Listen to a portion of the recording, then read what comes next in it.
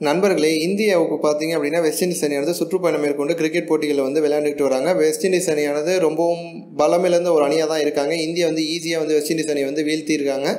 அதே சமயம் பார்த்தீங்க அப்படின்னா டெஸ்ட் தொடர் முடிஞ்ச பிறகு பார்த்தீங்கன்னா ஒரு நாள் போட்டி வந்து நடக்க போகுது. அந்த ஒரு நாள் போட்டிக்கான இந்திய ஸ்குவாடில் வந்து முக்கியமான ஒரு சில விஷயங்கள் வந்து தேர்வுக்குழுவானது வெளியிட்டிருக்காங்க. அதில் முதல் விஷயம் பார்த்தீங்க அப்படின்னா மகேந்திர சிங் தோனிக்கு பதிலாக ரிஷப் பண்ட் வந்து களம் இறக்கலாம் அப்படின்னு வந்து தேர்வுக்குழு வந்து முடிவு பண்ணியிருக்காங்களாம். ஏன்னா வந்து 2019 உலகக்கோப்பைக்கு ஏற்றவாறு வந்து இளம் வீரர்களையும் வந்து ஓரளவுக்கு வந்து தயார் பண்ணணும்.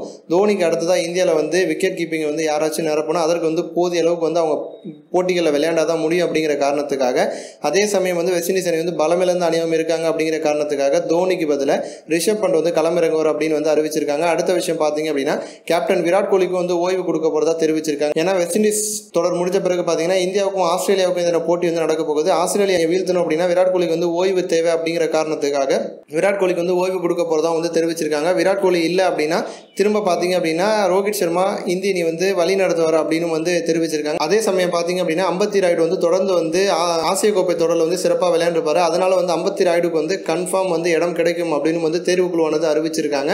ரோஹித் சர்மா தலைமையில் வெஸ்ட் இண்டீஸை இந்திய அணி வந்து வீழ்த்துவாங்களா மாட்டாங்களா அப்படின்னு உங்களுடைய கருத்துக்களை வந்து கமெண்ட் பண்ணுங்க. இது போன்ற இன்னும் பல சூப்பரான ஸ்போர்ட்ஸ் செய்திகளை தெரிஞ்சுக்க ரெட் கலர் பாக்ஸை கிளிக் பண்ணி நம்ம சேனலை சப்ஸ்கிரைப் பண்ணுங்க. கூடவே பக்கத்தில் இருக்க பெல் சிம்பலை கிளிக் பண்ணி எங்களுடைய அப்டேட் செய்திகளை உடனுக்குடன் தெரிஞ்சுக்கோங்க. நன்றி.